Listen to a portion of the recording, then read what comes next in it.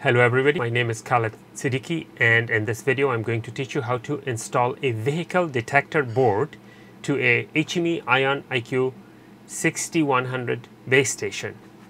Now this is how a vehicle detector board looks like, and that's how they come. They come with a cable. Sometimes they are shipped without the cable if you order without the cable, but normally they do come with the cable.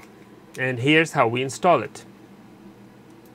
The first thing you need to do is you need to press the top two buttons to open the base station. So you press that down and it opens like that.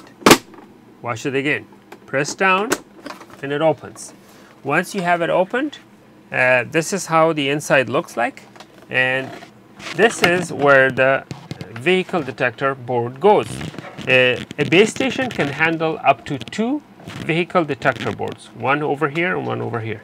And each vehicle detector board is installed like this. This one goes here, and if I were to put a second one, it would go right here. Once you place the vehicle detector board to its appropriate location, you have to press it down so it can hold on to it. Watch. Like that. Once you press it down, these are self-locking plastic studs, and it will hold on to there, and it's not going anywhere. It will basically be there. So this plug remains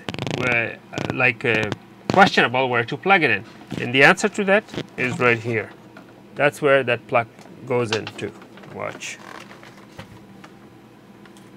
So you take this, and this only goes in one way because there are a couple of notches here that goes to that right there.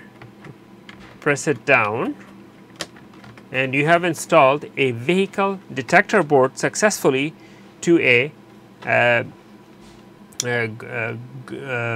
HME Ion IQ base 6100.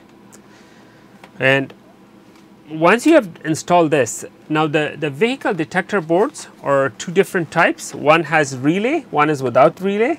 The relay could be used to activate something, like activate an alarm, activate a light, or something to make you aware of vehicles' presence in your drive-through lane. And so this one does not have the relay connectors here, but so all you have to do is plug in the loop detector right here, because you don't have to worry about the other connections. So basically the loop goes from here, and this goes there, and you are good to go.